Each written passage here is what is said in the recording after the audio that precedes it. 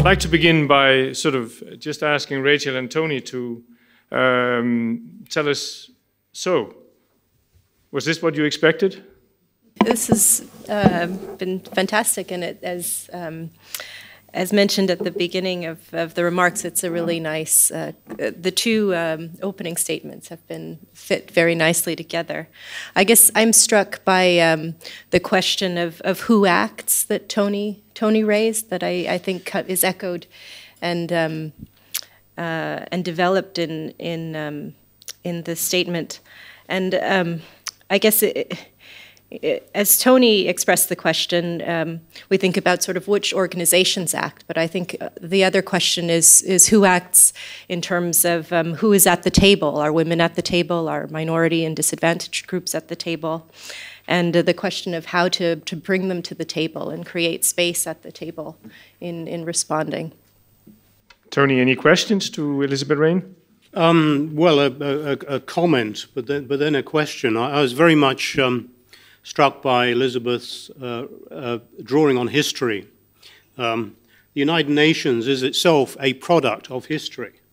It is a product of a calamitous economic disaster in the 1930s, which then contributed to the outbreak of the Second World War, and then by a drive of the leaders of the time, who were in many ways more visionary than what we have today, to create a body to prevent and resolve conflict, and never to repeat what we saw in the 1930s and the 1940s.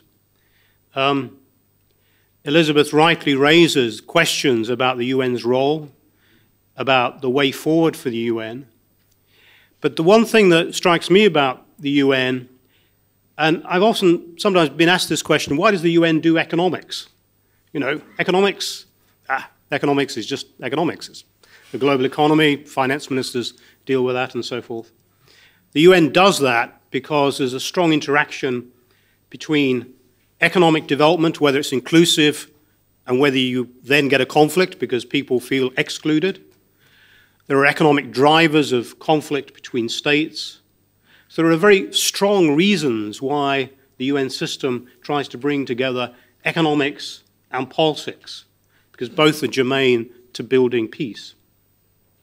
But my question to Elizabeth Rain, in your very long experience, there's a new generation emerging of committed people, early career people, younger people, who want to end the mistakes of the past, who want to move forward. What would be your recommendation to them? What would you advise them to do? This is a tricky question. Of course, you should always use the way of putting tricky questions so that you have really to think about that. I'm very sad about the fact that those who are very smart in business, in looking into the future, finding the ways, even if there is economic disaster in the country and so on, they in some way avoid both politics and also organizations like United Nations. We don't get in some way the smartest from that field, the smartest people to us. And that's very important to see this. I have an enormous family, and I have been trying to encourage. Only one daughter has come into the politics, but all the rest, they look at me and say that they want to be normal people, and that is, but that is, it's of course meant like a joke, but it says quite a lot that there is some kind of division, that some are doing this and others are doing that, but it would be so. And I think that is what you mean, that it will be so important to really mix this up and get all the forces, all the important knowledge also serving United Nations and the world in that sense. What you said about history, I'm very much reading history. I'm always looking back. I'm finding what was that and that.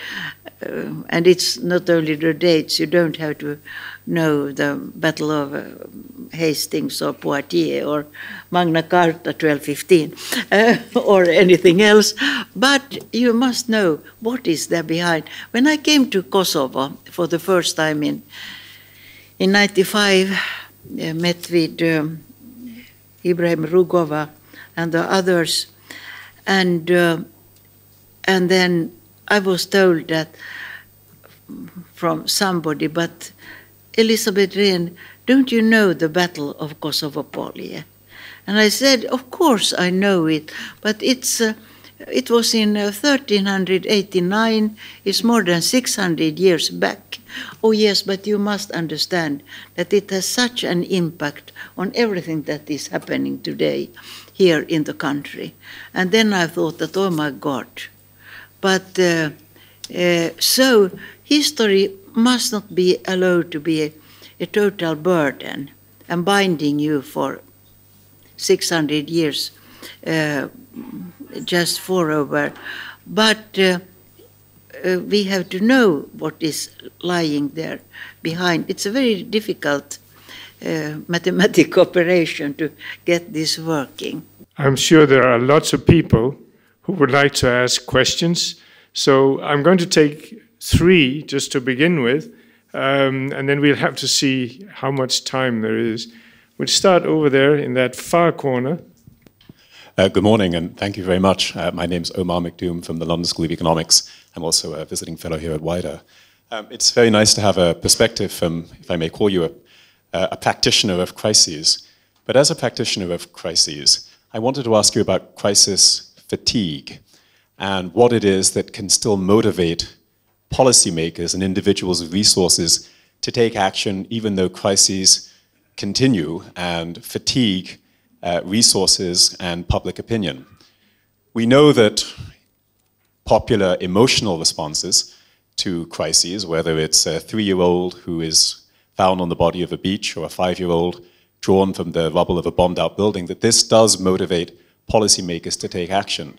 But what else, in your experience over the years that you've seen responses to crises, can also motivate policymakers to take action?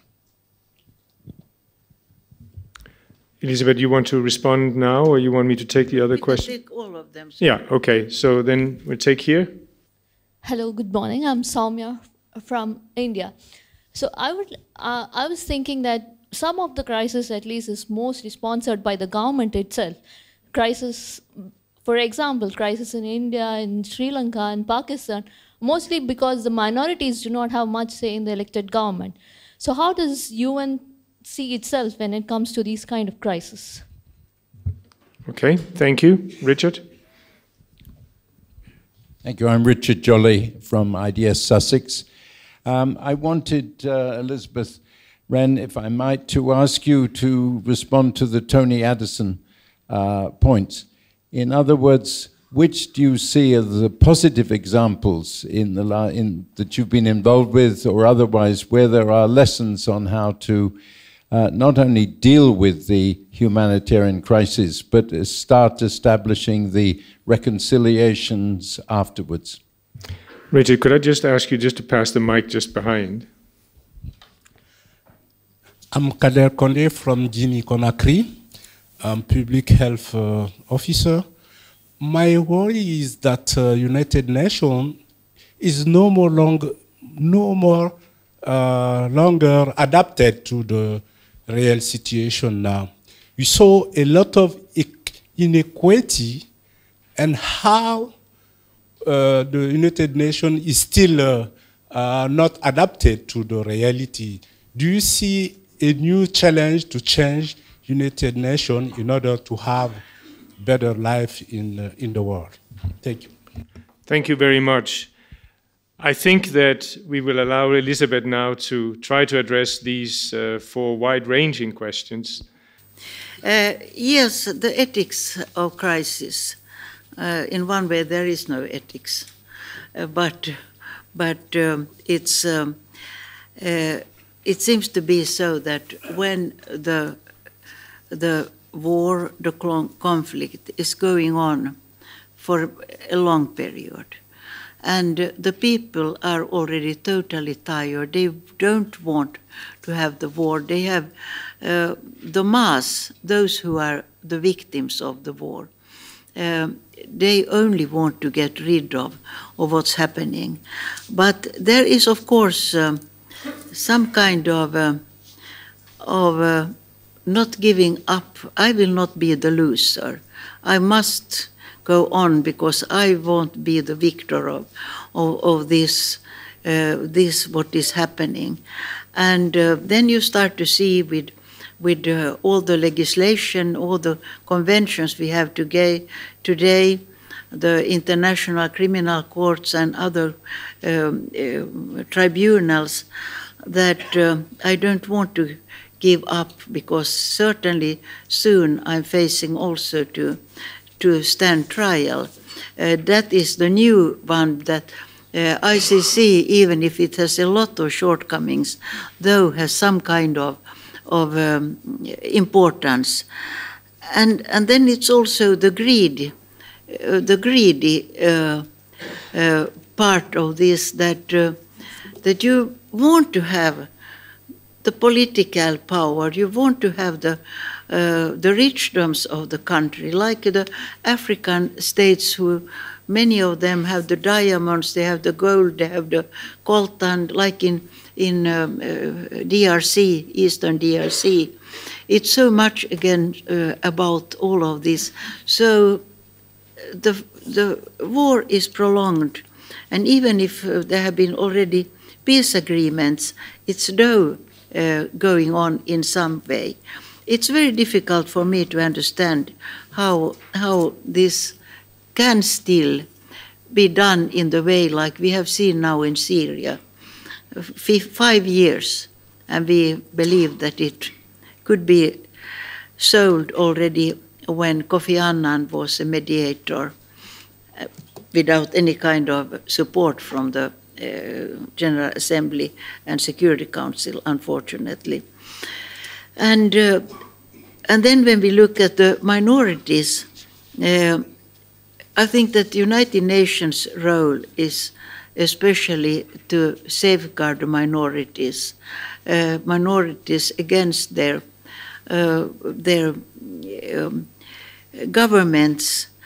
If UN has been successful, is some other. Some positive remarks. I have seen a lot of positive things. I would like to take Rwanda as one positive example, in the sense that even if much is wrong, and I think that President Kagame is not altogether a saint, but he tried to be diplomatic.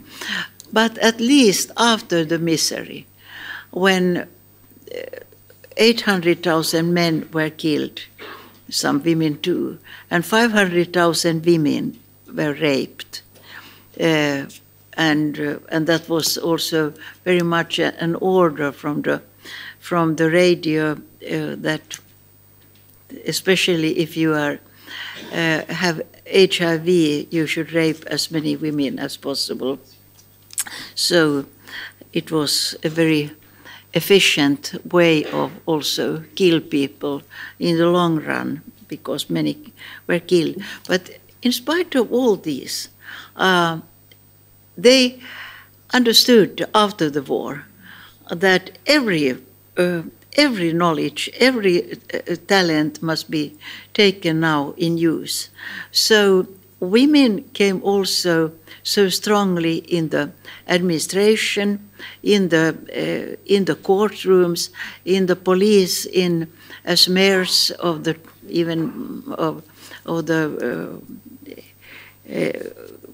Kigali, and it's And then women started to be elected to the parliament.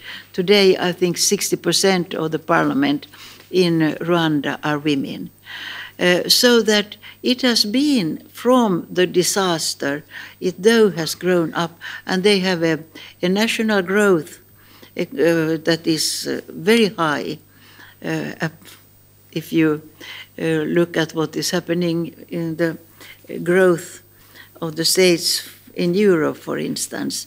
So that could be a good example, with all the miseries, of course, that are around. But at least the democracy is having some kind of role in, and there are other examples. Now I really look at this with Colombia, that they have come to finally to an end on, hopefully an end of the cocaine war. Thank you very much. These themes, of course, will be continuing throughout our discussions and deliberations the next 2 days, the rest of today and the whole day tomorrow, and hopefully well beyond. Thank you very much for your patience. A warm thanks to Elizabeth Rain. Thank you to Pravin.